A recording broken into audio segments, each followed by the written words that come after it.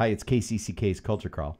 I'm Dennis Green, and my guests today are from the artists for Week 2 of KCCK's 2023 Jazz Under the Stars. If you're watching the video, you can see that I am proudly displaying the newest edition of the KCCK section collection of T-shirts, the one that says Good Vibes, and that just seemed appropriate because I've got the Diplomats of Solid Sound in the house.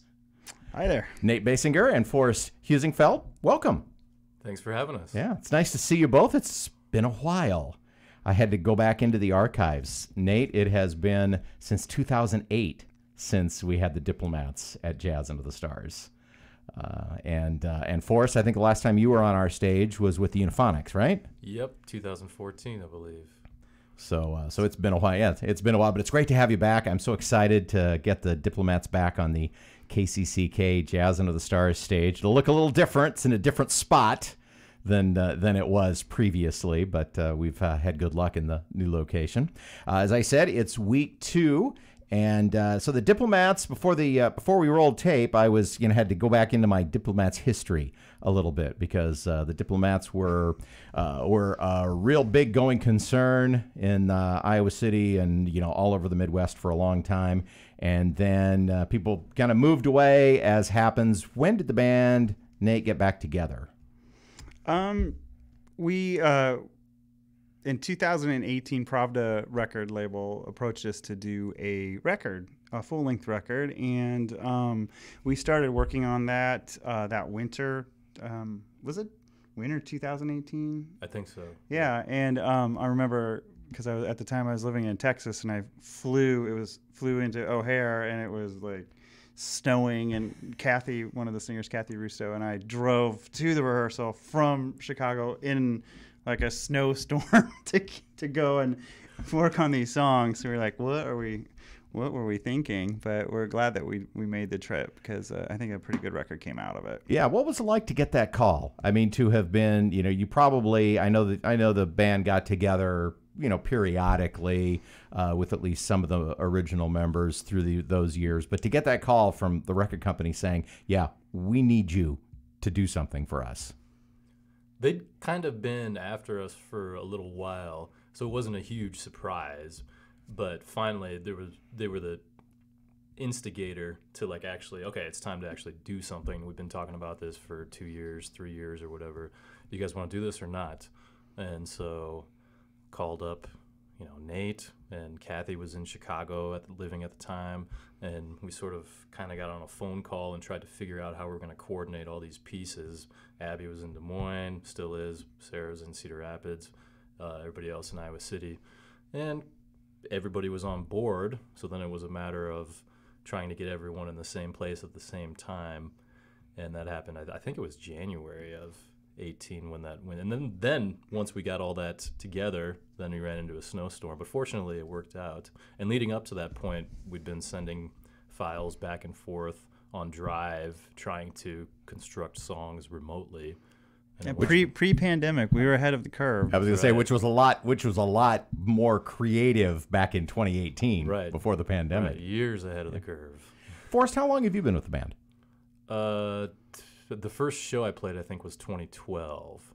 And I know we're recording this the evening that Ragbri is in Coralville, and I just got a 10-year notification on social media of a post that I made that Diplomats were playing Ragbri 10 years ago, today, in Knoxville, Iowa. Oh, wow. So we are also due for a Ragbri gig if anybody out there is listening. Yeah, but not tonight. Right. Not tonight. Somebody else can do it in the 100-degree heat. And not on August 10th, please. Not on August 10th. Please also, no bicycle gigs on August 10th.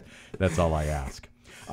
Nate, as one of the founding members of the band, for those who aren't familiar, which is kind of hard for me to imagine anybody in our area not being familiar with the Diplomats, and anybody who listens to KCCK, because we've always played the music, kind of describe how the band came together and what was the idea behind the Diplomats of Solid Sound? What kind of music were you after?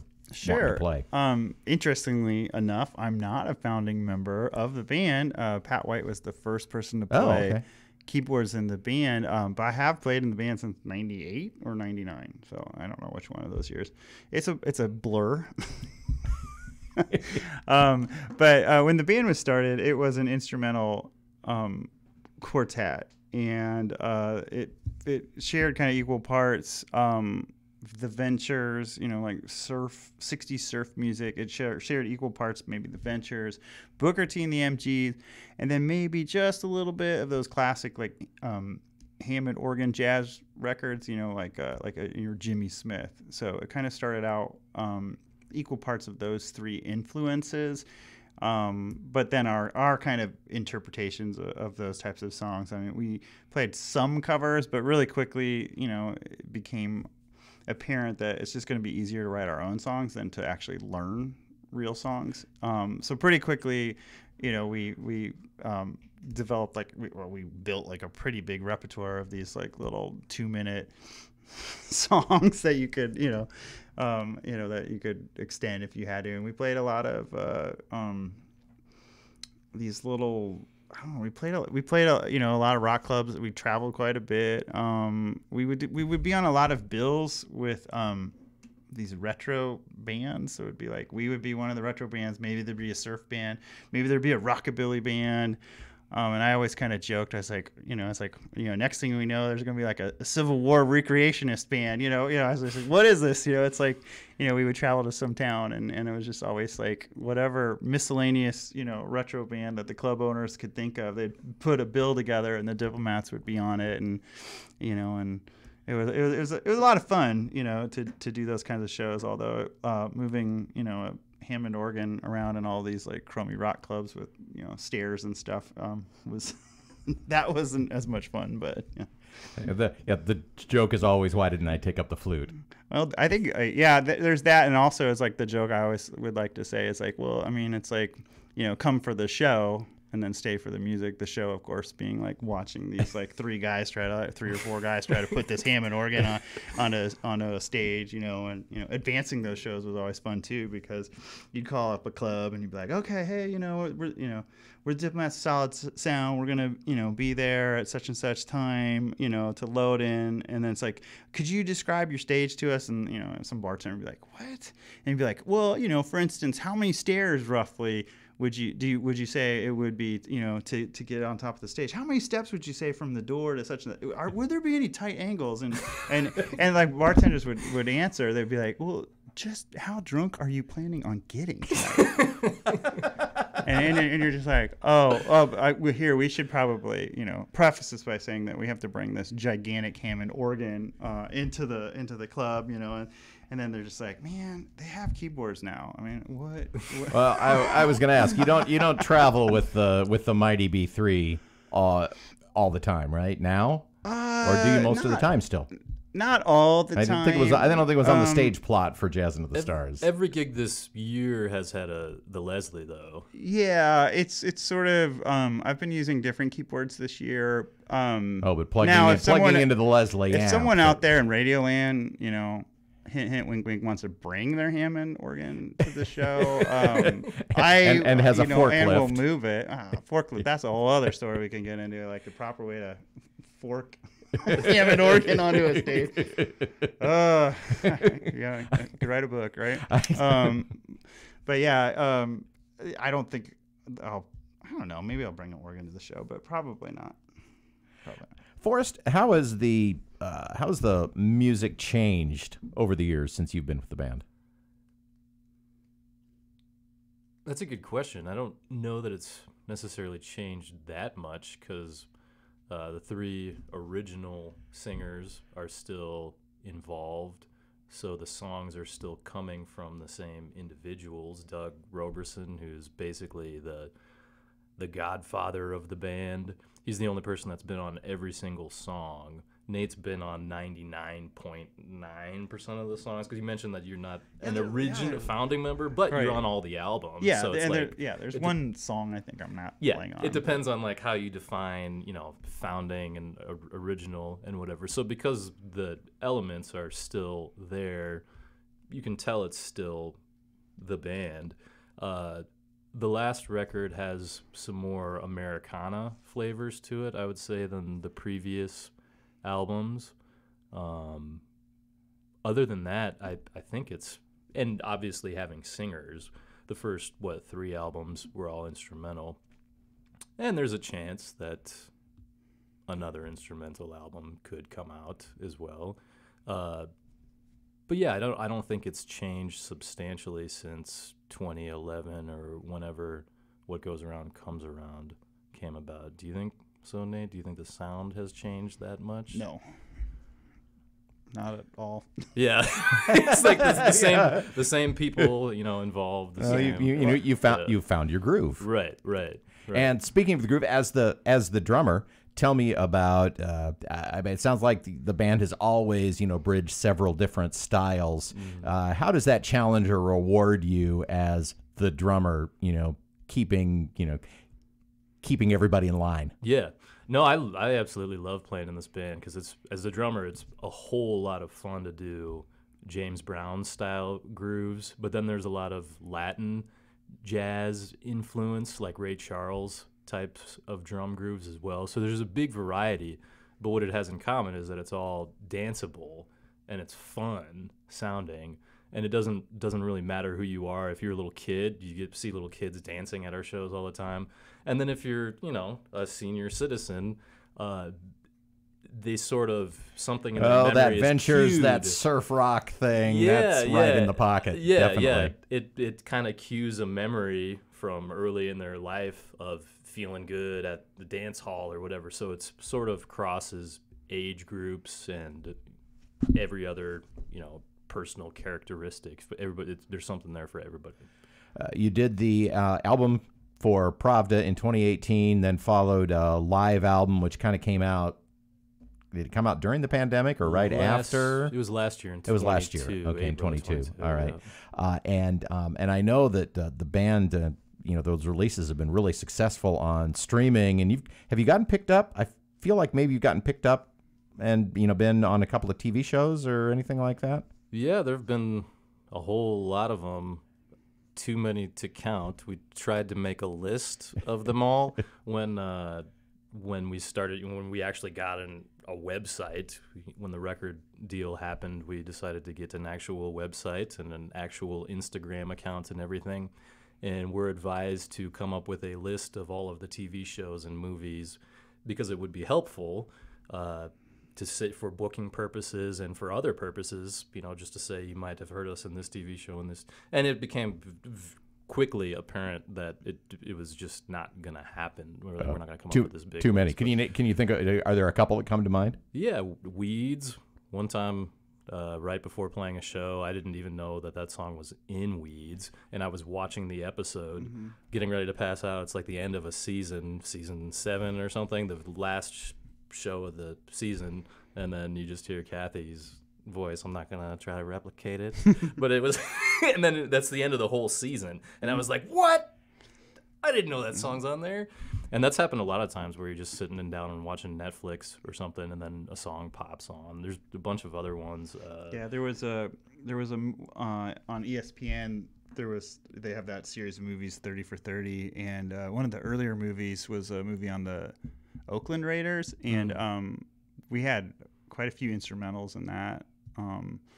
That show, that was one of the first times where I was actually like watching something and was like, what? That sounds familiar. History Detectives on public television was another one where I was watching that because that was the only channel I got at the time, and I was like, hey, one of my songs is on a channel I actually get. That's that. Call up the publisher and was like, hey, do we get more money since it's a channel I actually get? No. Okay. So tell me about the show at Jazz Under the Stars. What can we expect? 100 minutes of funky, jazzy awesomeness is what it's going to be. Yeah, it'll be a good mix of tunes from like all of the records, because we'll do some instrumentals from the earlier records. They might be slightly different arrangements of them. So there'll be some opportunities for Eddie and Nolan, who are playing sax with us, to like stretch out. Some good opportunities for them to kind of showcase their talents. In addition to, all the singers will have their featured numbers as well. So it's, if you've follow the band at all, I mean, regardless of what album is your favorite, there's going to be something that we're going to play off of it. Yeah, you're going to hear all the hits, and you're going to hear a lot of the stuff that has not been played live in a long time. Nice. A lot of the old instrumentals that are fun to play, fun to listen to. Excellent. Hey, before we go, you both have other bands that you're in. I'm thinking about the Swampland Jewels, which has been performing a lot lately. Any other upcoming gigs you want to plug? Or other Diplomats gigs? Yeah, we've got Wilton Founders Day that we're playing with The Diplomats and in the Euphonics. Ooh, double duty for Forrest. Yeah, and for Eddie too. I'm just pulling up the date here. Yeah, so on August 19th, the Euphonics and Diplomats are playing Wilton Founders Day, and it's a free outdoor thing. I think Diplomats are on at 8, Euphonics are on at 10. So yeah, Eddie McKinley will be playing saxophone in both. I'll be playing drums in both.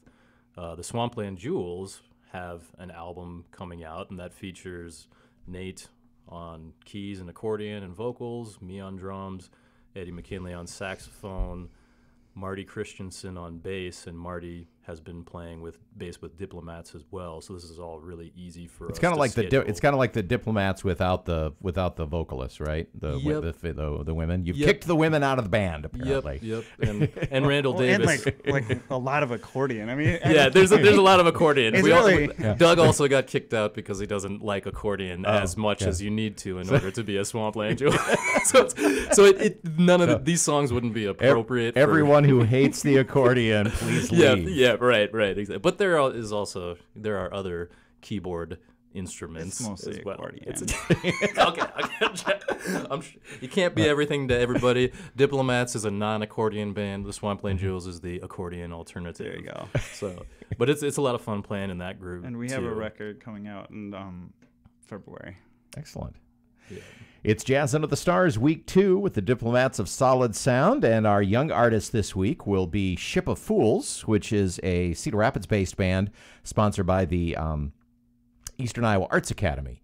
And some of the members are as young as middle school, but they're a really good blues band. Awesome. We've had them at our Bluesapalooza a couple of times, and it's very fun to let them warm up the stage for our headlining act, and of course the usual fun, all the treats, all the merch, everything. I'm sure that you'll be able to go home with some Diplomats of Solid Sound merchandise as well, and I just want to thank you for being here today. This has been a blast. It's so great to see you both, and I'm really excited about having the Diplomats back at KCCK's Jazz Under the Stars. Likewise. Thank you for having us. If people want to find of course, you mentioned website and Instagram and all of that. If they want to find the Diplomats online, what's the best way to do it? Diplomatsofsolidsound.com, and on Instagram and Facebook, we are Diplomats of Solid Sound. Technically, there's no the, but we will not be offended if we're called the Diplomats of Solid Sound. Okay. All right. All right. Note to Dennis to make sure the stage introduction is done correctly. and we probably won't edit all of the thes out of this interview either. we catch ourselves. Nate called it the Diplomats of Solid Sound during this interview, so it's old habits die hard. Right, it's proper English. Thank you both for being here. It's going to be a blast. Thanks. You can hear the Culture Crawl live on the radio many weekdays at 10:30, or download the podcast, watch or listen on your own schedule at kcck.org/culture, or using your favorite podcast app. I'm Dennis Green, and I'll talk to you later.